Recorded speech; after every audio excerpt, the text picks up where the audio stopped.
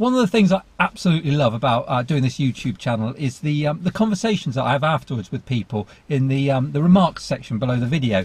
And you know, as much as I kind of research my videos and try and give you the best information, of course I'm not going to know everything, and there's some real experts in the various things that I talk about, so it's just really interesting to kind of learn from people. And where possible, I do try and reply to the comments. It's not always possible, I'm sure you understand it.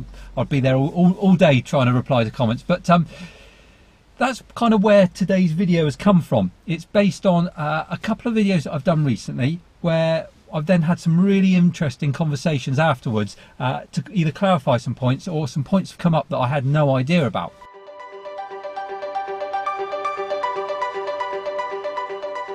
So I'm just waiting for Sarah to come back. She's been in the Leaf today, and she's got a long journey this evening. So we're going to swap cars, which is why I'm sat in my my Mazda. But I am parked up. Look, there she is, waiting for me to get in her. And I can then do the second part of this video, which is I need to go somewhere to kind of have a little drive round and show you what I'm talking about. But more about that in a minute.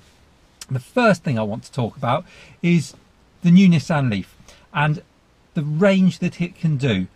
Now, I've had a message from it's actually another YouTuber. His channel's called Fancy a Bev Mate. He's a taxi driver that's ordered the new Nissan Leaf. He's going to use it for his work.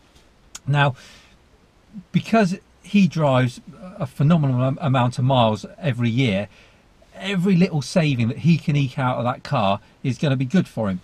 So he's come across an article, which I'll link to for you to have a look, that looks at the range, the difference between if you have a 16-inch wheel and the 17-inch wheel. Now, the 17-inch wheel comes on the Techno, which here in the UK is the top of the range one, and the 16-inch wheels come on the lower models.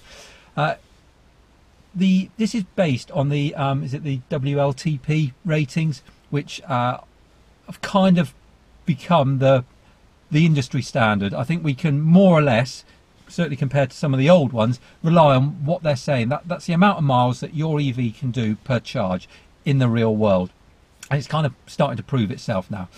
The difference between a 17-inch rim and a 16-inch rim is, I think, quite significant. So they have given, let me make sure I give you the right figures, I've got them here ready to go. So on a combined driving cycle, so town and motorway, etc., on a 17-inch wheel, they're saying that you can get a range of 168 miles, which I think is quite good. This is a new 40 kilowatt Leaf. On a 16-inch wheel, it's a range of 177 miles. So in kilometres, that's 270 kilometres for 17-inch, 285 kilometres for 16-inch.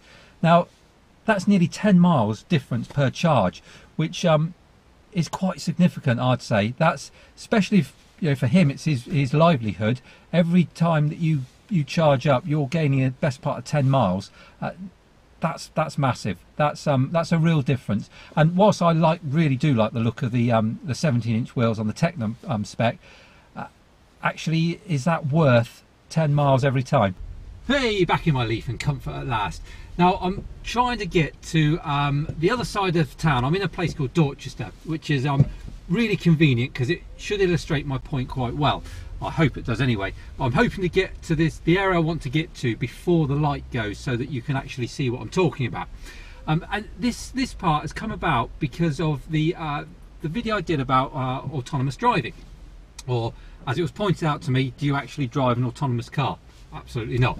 But that's not the point. The point is, I spoke about how I think in 10 years time we will be driving, or we will be in cars that can take you autonomously on places like motorways, dual carriageways, where the roads are very, very defined. There's a very clear set of rules no matter where you are in the country, and so long as that road network has the markings that it should have, then the vehicle and the software and the hardware should be able to read it and should be very, very safe at moving you around on that network. Where I said I think it would be much more difficult is in rural areas and sort of housing estates and places where it isn't as obvious to the vehicle how to position itself and move itself around. And whilst I think yes, probably one day that will be possible, I have some reservations whether that would happen within the next 10 years. If it did, I think it will be very, very expensive and very difficult for somebody like me to ever own. I think one of the key areas to it actually is not just about the vehicle working independently, so using whether it's GPS, LiDAR, you know, cameras within the car. I think the vehicles are going to have to actually talk to each other. And where I'm going to take you now, it's a place called Poundbury. Now Poundbury is being built on the outskirts of Dorchester over the last sort of 20 years.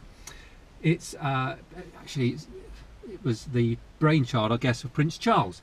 It was his land. He's come up with the idea, and the kind of the very basic philosophy behind it was that if people from different classes and backgrounds and all kind of live together, they're not separated into different areas, then that will make a nicer community, and as such the community will grow and people will get on well and just promote a really nice way of life. There's also this cohesion that they're trying to get with vehicles and people, and the way they've done that, and this is where I'm going to show you, is it's not like a road layout like you would see anywhere else. The road layout is very much non-existent, and the idea behind that is that you have to drive more cautiously, a lot more slowly, because you never know where a car might come from next. Let's get there and I'll show you. Now I think this road in particular probably highlights what I'm trying to say in the best possible way.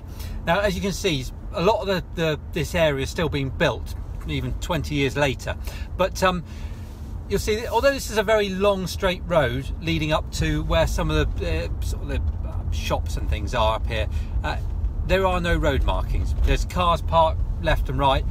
Actually, you know, the correct technology, you could probably get an autonomous car to drive here. But as we get close to the shops, what you'll see is that the areas where the roads converge, so crossroads, etc., actually there are no markings at all. So here we are. So you see there's no give way signs, there's no information signs. We've got this is kind of treated as a roundabout, but there's no point and where you can see where the roundabout starts and ends. I just know that if the cars are coming round, I'm going to let them round. There's a car coming from the right here, from obviously the wrong side of the roundabout, but that's absolutely correct. There's absolutely nothing here to tell you who has right of way and who should be doing what at what time. When you come back round and go back out onto the main road, you'll see again that the complexities of it, that this is so far removed from anything else you'll see on the road, and I'm sure there's other places in the country that do similar. But how do you program a car to understand this? How do you program a car to see that keep left arrow, but know that that's a roundabout, that I don't actually have to go round and I can just turn right here? There's cars coming from my left. Although I gave way when I was coming up there, I'm now going to give way to them because actually it looks more like they're on a main road from where I'm coming from now, if that makes sense. So all these calculations I'm making in my head, an autonomous car would have to do also with its software. But unless the autonomous cars can talk to each other, then how do they work out who does what? So there's massive developments that have to happen before cars are going to be in a position where they could deal with road systems like that. There's another junction here that is quite similar.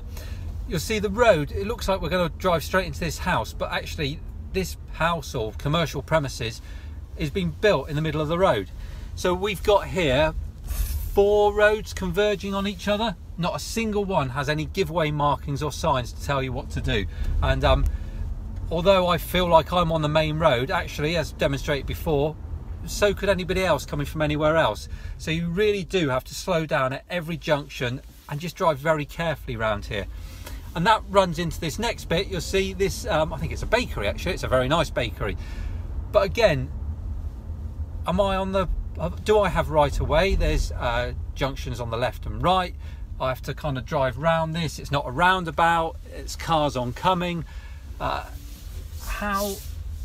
what calculations will an autonomous car do here? What will it decide? Who's got right of way? How does it work its way around here? Again, you look at these posts, this looks like I'm going over a pavement. It looks like, if there's pedestrians, do they have right of way there, or do I, because I'm going on what I thought was on a main road? It's really, really interesting to me. That's really interesting about how a car will make those calculations, and how will, is that something that we can do in the next 10 years? Is that something that software and hardware can be produced to allow cars to drive seamlessly around here without having to worry? Now, I'm hoping that's kind of highlighted the point to you in a much better way than I could just explained it. And again, if you know a little bit more on the topic, then feel free to put some comments, and maybe there is something in the pipeline. Maybe people are developing things to overcome that exact kind of situation. But I find it really interesting, and I'm really for autonomous vehicles, and I really do think they're going to make a difference in the future. But I personally feel that we are still quite a long way away from them being fully autonomous to the point where we don't even need to put a steering wheel in the car. Well, that brings today's video to an end, and because of this very cold weather, and Sarah's got a slightly heavier right foot than me, she's given me this car with no charge, so I'm going to pull into this charger here, get myself topped up, and bring the vlog to an end. So hopefully you've enjoyed it today. If you have, remember to like and share, and if you're not doing so already, subscribe to the channel, and I'll see you again very soon. Take care.